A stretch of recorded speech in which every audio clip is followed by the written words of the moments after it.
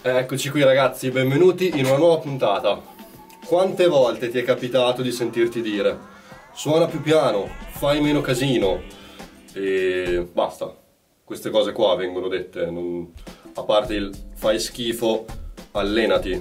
Questo me lo dicono abbastanza spesso, però vabbè, il video di oggi tratta di altro. Oggi andiamo a vedere dei modi semplici, veloci ed economici per rendere la nostra batteria meno rumorosa, diciamo. Sono soluzioni che si possono usare in molti contesti, principalmente a casa o comunque nella vostra sala prove per fare meno rumore, ma anche in contesti come concerti o comunque live in posti molto piccoli in cui è richiesto appunto meno rumore.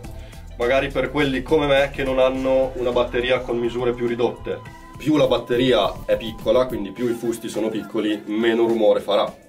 Ok, andiamo a vedere quindi cosa possiamo fare per rendere la batteria meno rumorosa. Venite con me. Vieni con me che ti insegno. Il primo trucco che voglio insegnarvi oggi è molto semplice e io lo uso abbastanza spesso. E ora ve lo farò vedere. Prendete un telo da mare. Sì, un telo da mare. Un asciugamano, un qualcosa comunque che sia spesso. Più spesso è, più andrà a coprire il suono. È semplicissimo ragazzi, basta metterlo sulla batteria, ok? In questo caso sui tom. Ho fatto anche un altro video in cui vi faccio vedere come modificare il suono dei piatti. Lì c'è una soluzione per far suonare più piano i piatti. Vattelo a vedere che magari ti può interessare. Ok, cosa fa l'asciugamano? Intanto stoppa tutte le armoniche. Il suono passa da così a così. Quindi è già una bella differenza.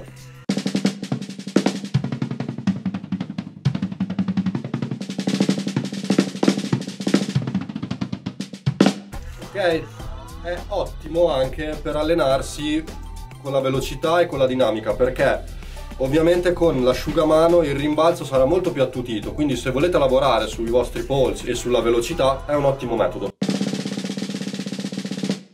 Ok, questo era il primo metodo. Andiamo a vedere un altro trucchetto per suonare ancora più piano. Togliamo l'asciugamano. Bacchette con gli stecchini di bambù.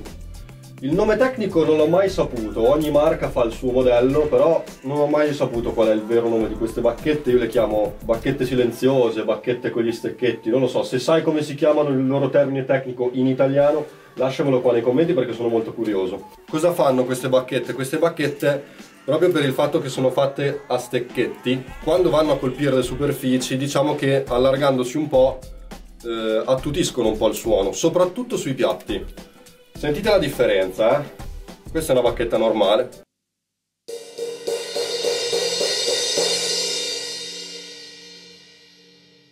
Sentite l'attacco com'è bello definito, cioè.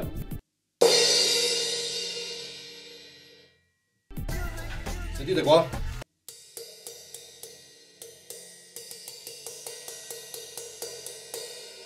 Quindi se volete suonare più piano, questo è già un metodo velocissimo, ve le potete tenere nella sacca delle bacchette e avete già fatto.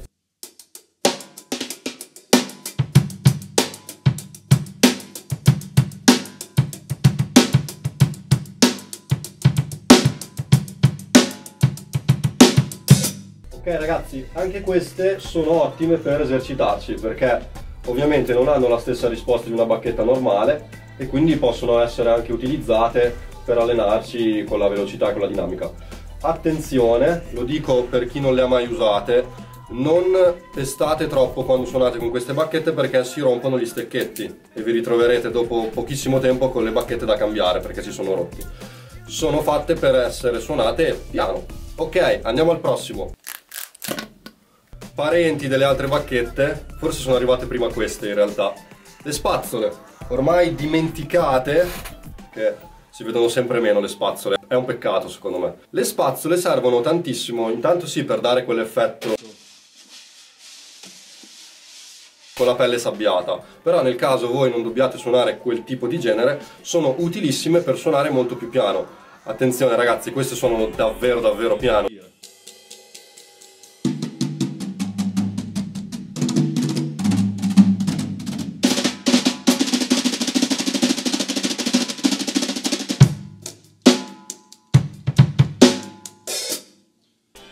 Puristi del jazz, non mi odiate se vedete che sto usando le spazzole come delle bacchette. Ok, non le sto maltrattando, li voglio molto bene. Ci tengo tantissimo. Anche queste, ancora di più delle bacchette in bambù con gli stecchetti, ti possono aiutare a sviluppare molto i polsi, perché non hanno rimbalzo. Infatti, piccolo segreto che vi svelo, io mi alleno per la velocità con le spazzole, proprio perché non hanno rimbalzo. Piuttosto che suonare su dei cuscini o su vecchie riviste che alla lunga mi stancano molto per il suono che fanno, io prendo il pad e suono con le spazzole. Magari ci farò un video su questa cosa un giorno, o magari no.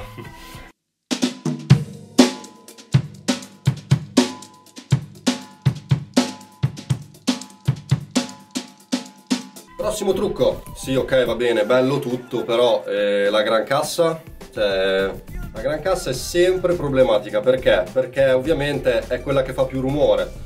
Oltretutto le basse frequenze sono quelle che si propagano molto di più rispetto alle alte e quindi possono dare un po' di problemi queste frequenze. Cosa facciamo per attutire il suono della cassa? Ci sono vari modi. C'è chi riempie la gran cassa con coperte, piumoni, chi più ne ha. Cosa fare?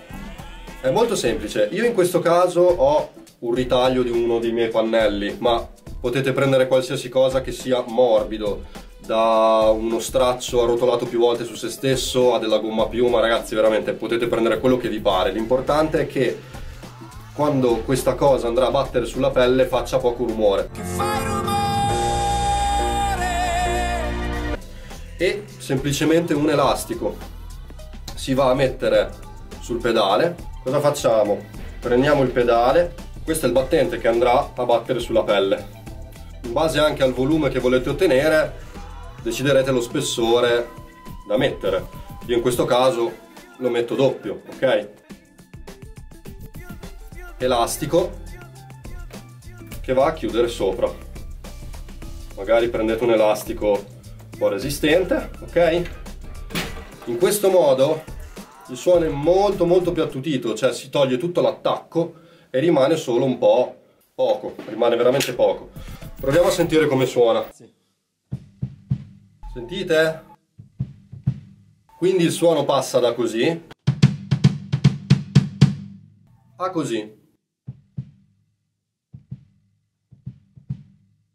Cambia molto, vero?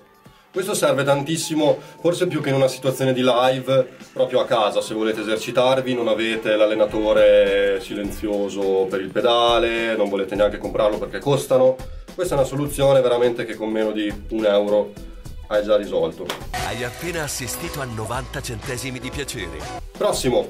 Ragazzi, la dimensione delle bacchette che usate conta tantissimo. Provare per credere. Allora, io in questo caso ho preso due estremi, ho preso delle Corpse Master, sono enormi, sono quelle che usano nelle parate e sono anche molto utili per esercitarsi, però sul pad non usatele sulla batteria, sono troppo pesanti. Se le usate per tanto tempo rischiate proprio di rovinare le pelli molto più velocemente. A una certa età è importante proteggere la pelle. Bisogna avere una gran tecnica per usarle sulla batteria senza farci male alle mani, perché sono molto pesanti. Queste sono delle 7A della ProMark LA Special. Queste sono forse le bacchette più piccole che abbia mai usato, sono anche molto corte. Cosa succede? In base al peso e la dimensione della bacchetta, l'effetto che si ha sulla pelle è molto diverso. Quindi se voi avete una bacchetta pesante, immaginate la mole della bacchetta ma anche la superficie della punta che va a toccare sulla pelle, produrrà un suono molto più grande rispetto a una bacchetta piccola.